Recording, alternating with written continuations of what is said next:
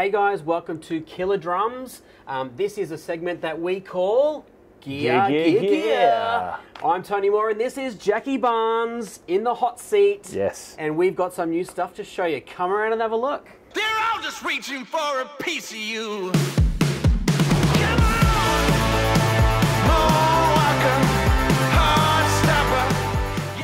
Jackie, what is in the house today?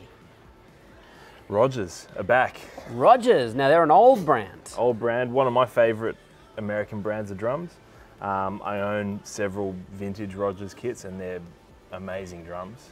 Beautiful. So I've been really excited to not only see these, but play them, check them out, have a look at them, see how they're made and kind of see how they kind of stack up against my old kits. The old kits? Yeah. So what sizes have we got? Let's start with our sizes today. Yeah, so we've got 20-inch bass drum, 20 by 14, 12 by 8, and a 14 by 14 floor tom. Nice. So what we would call the downbeat sizes. Kit. Cool. Yeah. What's the snare? It looks So we've deep. got a 14 by 6.5 Dynasonic. Dynasonic? Yeah, so it's kind of like the reissue Dynasonic with the old, the snare bridge and kind of, they've brought that back. One of the coolest things about Rogers coming back is that they've reissued a lot of the old parts. For all the guys collecting the vintage gear. Exactly, because Like you us. find so many shells that people have collected and they've pilfered for the parts and they sell off individual components to make more money, and so you see a lot of orphan shells out there without any hardware on them. So you can actually now put together, if you've got a blank 60s shell, you can put it together. You can get the hoops, you can get the tension rods, you can get the lugs. Yeah, that's if you've got snares, because a lot of people in the when these snares were a thing in the 60s and 70s, a lot of people would remove the snare bridges and then they'd put them aside and they'd kind of just get lost in mountains of gear. And so a lot of the old Dynas you'd find were missing those snare bridges. So they've reissued that as well. Yeah. So. Which is important because, as we know, it doesn't have a snare bed. Tell us about a snare bed. How important is that? Normally, so basically a snare bed, it's basically, if you look at the bearing edge on the resonance side of a snare drum, where the snare wires sit on the drum, you'll see basically a kind of... like a scallop out, isn't it? A scallop out of the shell.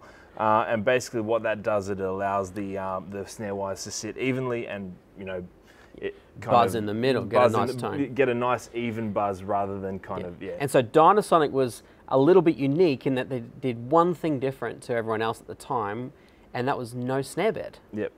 Which is why it was funny when they'd take the snares, the snare mechanism off, the drums would buzz and rattle and fart and pop a bit, So it's good that they're back. Now this color. This is a great looking color. It's a beautiful kit.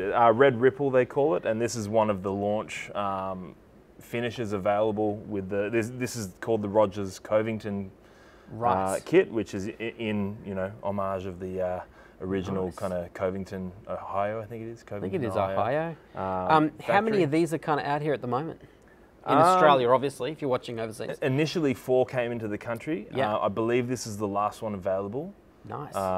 They went really quickly, snapped up like that. It's a beautiful looking kit. Beautiful looking kit. We popped the head off. We had a look inside. We'll put a bit of an insert. You can have a look and we'll show you. We'll talk about a little bit about the shell construction. So these are a 3-ply shell. Yep. So they're 2mm solid plies of North American maple and poplar. So maple, poplar, maple. Kind of similar to Gresh, perhaps? Yeah, and it's similar to their shells from the 60s as well. It's kind of basically what they've done with this reissue is they've gone back and looked at what they liked about the old shells from that kind of golden era, the 60s. There's a fair bit of nostalgia put into these. And there's a lot of love out there for the Rogers kits. They're gorgeous kits. I mean, they're my vintage kits that I own are some of my favorite kits. Hey, wanted to show you something too. Oh yeah. Sorry, this segue. Is one. Little segue. Yeah. So this is an old one that we did up in the shop. You might see that on the channel. So this was a 15-inch tom. So this is an original one. So what color was this originally? This is white. So one of the old vinyl wraps. No, it's a Formica. Formica white, but it had been snapped. So we decided we'd do a project to make it into a snom. So we might throw it on here a bit later. Yeah. And, I do love a snom. Yeah. Oh, and you got the bridge on there as well. Yeah, cool. Put the bridge on. 15-inch drum, this one. So now you'll notice the difference on the inside of this. This is a speckle finish. And on the other one, it's lacquered, isn't it? So yeah, so we'll go back into the construction of these a bit more and talk about the finishes and Sweet. So okay. Yeah. So base. Segue over.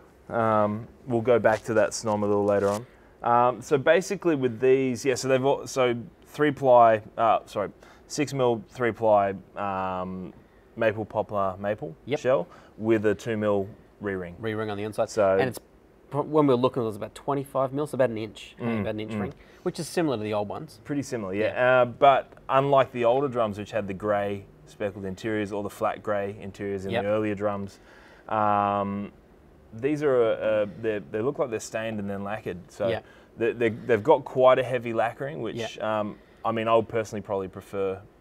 Just a bit of oil. Yeah. Because when we put a bit of lacquer, kind of, what in your opinion, what lifts? It brightens up the sound a bit. Yeah.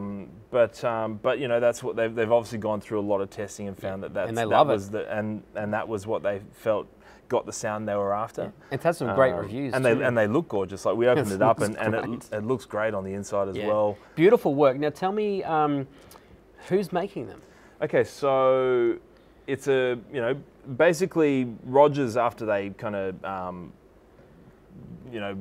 shut down in the 70s, late 70s I think it was, there's been a couple of kind of attempted resurrections, so to speak, of the brand. I think it was Yamaha did one years ago and it didn't really kind of go anywhere. And a couple of years ago it got taken over by Reliance. Okay. So Reliance, for those of you who don't know, are a Taiwanese company. They make Dixon drums, Gibraltar Hardware is their main brand, and the Reliance factory actually makes shells for a lot of companies. Yeah, right. So basically these shells are made there in Taiwan, using premium woods. They're using high quality timbers. US kind of timbers, shipped to overseas. High quality. So it's still a good shell. So you're still getting your North American maple, you're getting like high quality timber. They're making the shells at the Reliance factory and shipping them just as a raw shell to California, Canoga Park I think it is, and Bill Dedamore from Pork Pie Drums, who's a great drum maker. He's a great craftsman too. Yeah. So even just looking at the shells, when we pulled it apart, you can see that he's got good attention to detail. Nice looking edges and so he does the edges, fits all the hardware, finishes the shells. And I checked. I got a screwdriver and checked the tension on all the lugs. They weren't too tight. No, he's got them backed off nicely. Good job, mate. Well done. So basically, what we're talking about there is the lug itself. When put on the drum, your kind of natural tendency is to just crank it tight so it doesn't move. But in actual fact, what you're doing there is hindering the resonance of the shell. So we can demonstrate it on the cymbal. So you hit the cymbal and I'll clamp it as tight as I can. You'll hear what it does. Okay. Now, as I loosen the tension, it starts to ring and resonate. And then I take it off and it rings freely. Yeah. So, similar principle. Yeah. And when you're working with thin shells, you don't want extra kind of, deadening of the shell. So no. And these are already a big lug, so you don't want them over tight. Bill's done a great job putting these together. They look gorgeous. I really love the finish. I think it's a beautiful looking drum. And I noticed you were telling me the reissue of some of the hardware. Yeah, so not only have they reissued a bunch of the parts like the lugs and tension rods and all that sort of stuff, even the snare strainer, they've done a new version of the clock face strainer. Nice. They've done a full range of hardware. So you'll see we've got the straight cymbal stand here. And I love the little butterfly kind of looking. Yep, and they're great because when you loosen them, they spin around so you can kind of get out of the way. Get out of the way. The swan leg design is kind of like a throwback to the old hardware from the 60s and 70s. And it's actually I was looking before, and if you just look down here, you'll see the swan leg how it just takes in underneath that shell, so it enables you to get your tom right over. Yeah. This little swan just down here like that. It's only a gentle thing, but it actually helps. You know? And they're super lightweight. Really, they're great. They look great. They work great. And you showed me that pedal too, the bass drum pedal. So we'll put up some photos while we're talking of the hi-hat stand and the pedal because they've reissued those, and they're fantastic. So the bass drum pedal, a couple of features I really love about it is that... Can we nip it off? Yeah, why not? It's actually got a really cool quick release mechanism. Let's see how quick. 1 Mississippi, To Mississippi. Oh, he's done. Show them the mech first. The mechanism's really cool. So there's a very cool looking pedal. You can see that kind of almost like a tapered footboard. Really comfortable to play. You've got your toe guard here that is removable. Yep. Here's that quick mechanism here. So basically what you do is you get it lined up on your hoop. Yep. And that just flicks shut. That's so cool. I love that. And basically if you tighten it and it's not tight enough, you just loosen it. You give that a little bit of a tighten and then bang. That's great. And that's just, it's so easy. And now you were also showing me height adjustment. So let's say we got a 20-inch kick drum, or we're playing a 24. So say you're playing a 24, if you look at this bar here, and it's kind of slotted as well, so it doesn't spin around. So you can actually raise that if you're playing a 26 or a 24, even a 28, you know. Yeah. Because you do find old like marching drums out there, 28s and stuff. And well, I got a 30-inch. I'll have to show you one day. So I've got that set nicely for the 20. That's good. And why is it important to have that raised? So what difference is when your beater's hitting down from center as opposed to back in center? What kind of sound does it? It's basically if you're hitting lower on the head or more towards the edge, you're going to get a thinner sound. Yeah. It's not going to be full, nice and no solid. bottom end. It's Would it kind of, if we like hit? Yeah, it's kind of like, you know, you're not going to get a full sound, but you'll get like a. Yeah. You'll get a mixture of overtones as well. There's not too many who do that. No. The other thing also, which was always one of my favourite things about the old Rogers pedals, was this the way that they've designed the spring there. So you can actually just lean down and adjust that on the fly. That's great. And you don't have to, you know, take the pedal off or kind of reach under. Imagine making this back in the 60s or 50s, whenever it was. And you know, and the obviously the improvement now is that they've you know, gotten rid of that little plate that was in there. that it like every time you get one of the old ones, I actually bought one of the old pedals, and then about a week later I was like, "Where's that plate gone?" And it is just gone. They're impossible to find, and then you can't attach it to the bass drum. So you know, they've basically modernized it well. That little simple cam there with the single chain works really great. But you can do a strap, You can just take that off and you can buy a little, the same cam, just a little wider with a leather strap. Beautiful. And how do you find the feel difference between the chain and the leather? A little heavier. Yeah. The strap just makes it a little speedy, a little faster, because this is actually, for what it is, it's quite a heavy feeling pedal. Yeah. And I like that, but my one at home that I've got of these, I did put the strap on just to try it, and it sped it up a little bit. Yeah, great.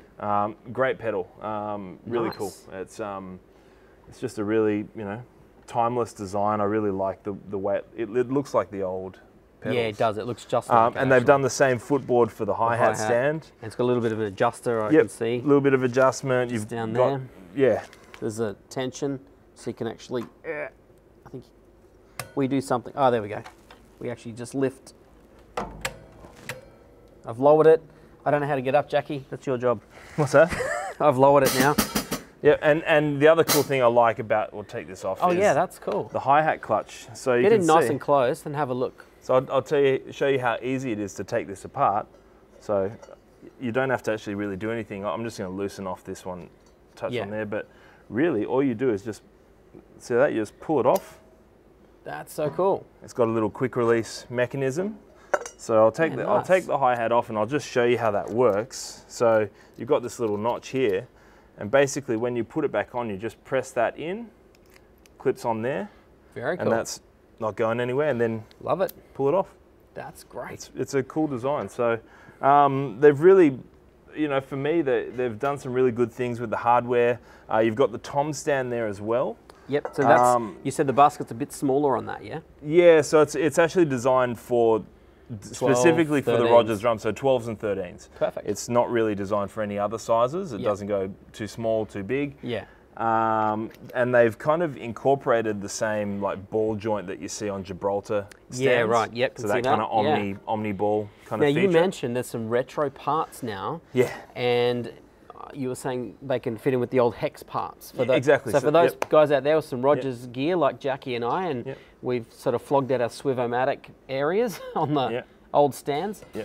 There's some retrofit parts. Yeah. So you can get a tom arm with that ball joint as well for added kind of maneuverability. Another cool thing they've done on these reissues is that they've done, it is an option, but they come standard with aluminium or aluminum, if for our American viewers. Aluminium floor tom legs and aluminium spurs on the base little drum. gull wing kind of looking spurs. So just to lighten the weight a little bit. Yeah. And they've kind of mimicked the old plate, haven't they, with the mount on the... Yeah, so they've redesigned the mount for the floor tom legs. If you zoom in on that, you'll see it's kind of like almost matching the clock face of the snare strainer. That's what they've inspired by. Whereas, you know, on the old 60s drums, you needed a drum key on both sides and so irritating. And the hex legs, you know. So this is just kind of like a new... That's good. You know, you can retrofit these as well. So you can buy the floor tom leg mount separately as well. So I like that they've got a full range of stuff that if you just can't find any of the old hardware, you can put... Keeps the love alive, doesn't it? Exactly. Yeah. And one last thing I noticed there was they've got gaskets. I think you mentioned they've added little rubber gaskets now between the lug and the shell. And when we were sitting down the couch, we thought, are those lugs bigger? They did. But look then when we came up close, we realised that was just that little outline of the gasket kind of. Yeah, and just looking back to our old drum here, I mean, I brought it in just because this is an original, and I just wanted to see, and it is pretty close, isn't it? Like, they've done such a great job of, you know, it's literally. I'd be pretty happy with a nostalgic kit like this. Well, it's one of those things, I mean, you quite often find a vintage kit and you get it and you pull it apart and you realise that over time, random tension rods have made their way onto the drum and different lengths and stuff. So you can get yourself a nice, fresh set of tension rods. To me, there's no shame in putting new tension rods on an old drum. Well, we want to keep them going. There's no point. And the other thing they did as well is they also, not only this lug, but they reissued the bread and butter lug, which was the earlier... Cool. That's the old brass... They were the earlier ones that had a tendency to crack. Had a whole kit and the whole lot cracked. So you can get the bread and butter lugs now. Sold it. It's too late. Oh, well, you can call him and tell him he can get it. Go get those things. You know, so they've really done a nice job kind of honouring the past. Yeah, nice. I think they've done a great job. The kit looks really lovely. Yeah. The only thing left is to really hear it. Yep. But I love that you also brought back in your favourite cymbals again. My UFIPs, yep. Yeah, let's do a quick rundown on those so we know what we're listening to. Yeah. So basically, for a long time now, whenever I've kind of gone into shops and seen UFIPs in the store, I've always been drawn to the natural series. So these are all naturals, which are defined by that iconic red badge. You've got the red natural series badge. You know, they're dark, but not too dark. Yeah. They've still got a good amount of like projection, but they're not in your face. They're not too in your face. They're not aggressive. Nah. Yeah. But they can bark if you need them to. Yeah. You know, like these hats, these are the 15-inch natural light hats. Yeah. These are the hats that I use with Dad's band. Yeah. With Jimmy Barnes. So these are the hats that I use. You know, they're able to play, you know, funk stuff, soul stuff, but they can also rock. Yeah. They're a bit of an all-rounder. 19-inch natural crash there. Yep. Funny, when I got this one, it had the old big logo there rather than these ones have the newer style logo. So yep. That's quite cool. 19-inch crash, 21-inch crash ride. Yep. Beautiful. And a 20-inch crash there. So nice. The natural series, they're great all-rounders. They were a series that I was always drawn to whenever I would see UFIPs. I would hit them and I would always kind of go back to the natural series. They were kind of they're great. Do you want to hear them? I want to hear them. I want to hear them. All right. We'll do our usual test on the. Yeah. Do a test. I'll get that on there. There we go. All right.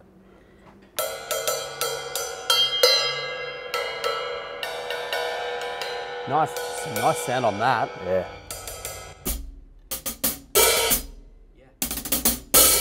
They've got good projection, but they're not too in your face. Like they're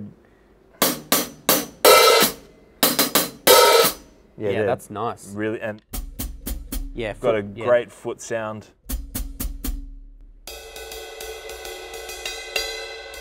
That's beautiful. Yeah. I'm just looking at the bell. Yeah. And you can actually see the veins when they rotocast them. Yeah, so like obviously UFIPs are rotocast cymbals, and they're the only company doing that. Yeah. So explain quickly what rotocast is to our viewers. So rotocast, basically you've got 99% of cymbal makers, it starts with like a little ingot, which is then molten, made to a molten state.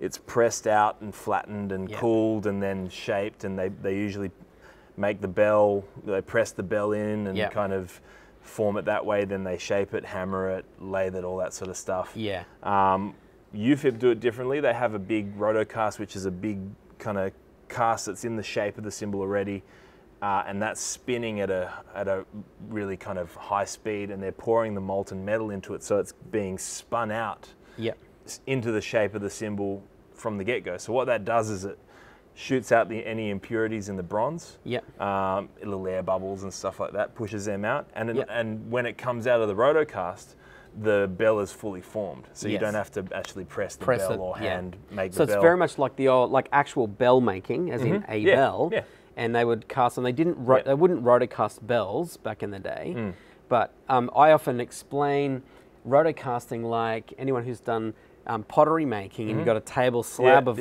and then as it's spinning, you're forming it into one consistent shape. Whereas when it's an ingot that's been spread, the molecular structure is changing, and this has more of a musical note than, in my opinion. What do you think? And as soon as they come out of the cast, they already sound like a cymbal, and the bells sound like a bell. Yeah, you know, there are no bells like UFIP bells. Yeah, they're, absolutely. You know, like especially for a rock player like myself. That plays in front of big crowds, that needs that bell to cut through in choruses and stuff. And I like to ride the bell. Yeah. Speaking of the ride, what's that one? Sorry, I keep just 21-inch crash ride. I'm loving all these things. Yeah, it's just, there it is. But then it's glassy and sweet when you get out to the outer edge. And being a crash ride, it's a little thinner. So, like, that's just as nice as a crash as it is a ride. Yeah, that's a gorgeous cymbal. And then the 20-inch crash. You know, they're just beautiful cymbals. They're not too overpowering. I tend to like cymbals that are, you know, they're there and then they kind of get out of the way. They don't kind of, you know, especially, you know, with the way overhead mics are these days. You know, I like using cymbals that you can actually... A bit more musical. Yeah, that you can actually mix into a mix with the mics, you know, like rather than just having to pull out overheads because they're so loud. every rock mixer goes, all right, there's all the drums down.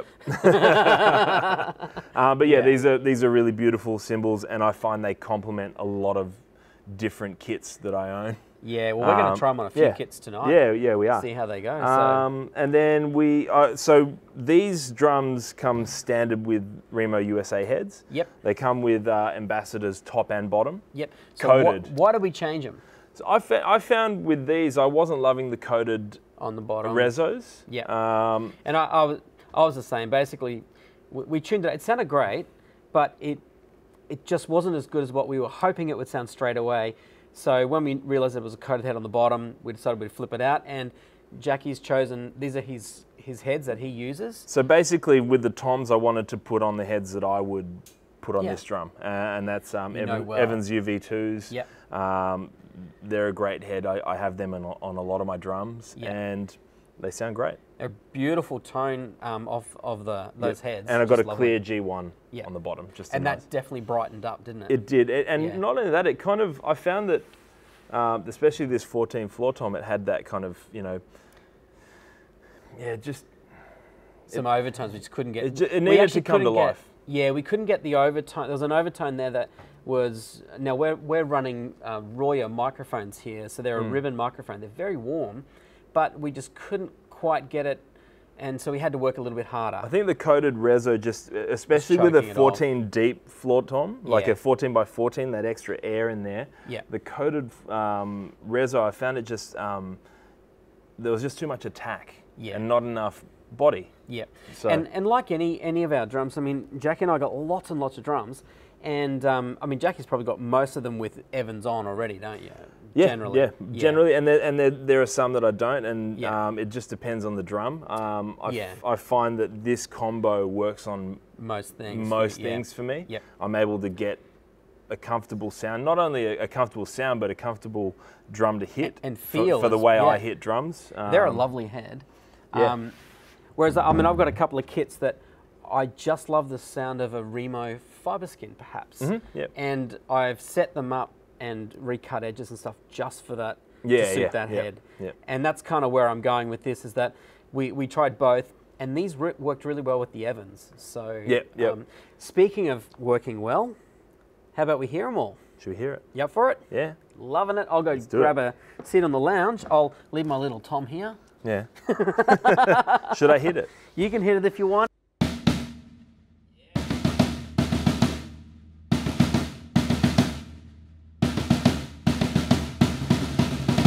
I want to hear it as a tom as well.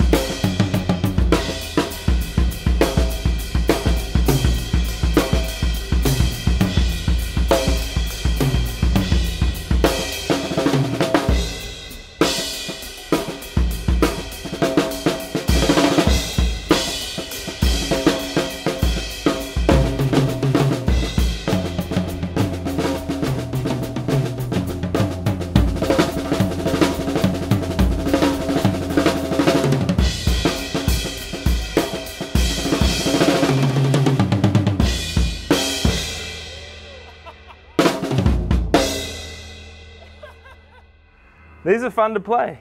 That was fun. Good sounding drums, man. Hey, the cymbals sat really well. Yeah. Really well. In fact, I felt that the cymbals actually made the kit have more presence about it as well. So yeah, really nice. Really nice. Oh mate, well this is awesome. Rogers are back. This kit. Rogers. Yeah, I'm excited to see what how far they can take this, because obviously this is the first offering. Yep. And there's only a few finishes, and there's certainly some other things I would like to see them do. So let's see what they come up with. There's definitely a revival of the old vintage stuff. Yeah, you've seen it with DW obviously taking Slingerland. Yes, true. So they've got that now, and we'll see what happens with that in the future. You've got obviously your Sonor Vintage is kicking Sonor out. Vintage has come back. You got the Pearl 75th anniversary coming out this year, which the phenolic shells. That's gonna be cool. We want to do that. That's going to be good. So there's what have we got? Broadcaster. Broadcasters. So there's quite a push now, isn't there? Like and of the Gretsch stuff, we're going to be playing some Gretsch in another video as well, and the broadcasters they're beautiful. Awesome. We should do something on my old Superstars as well.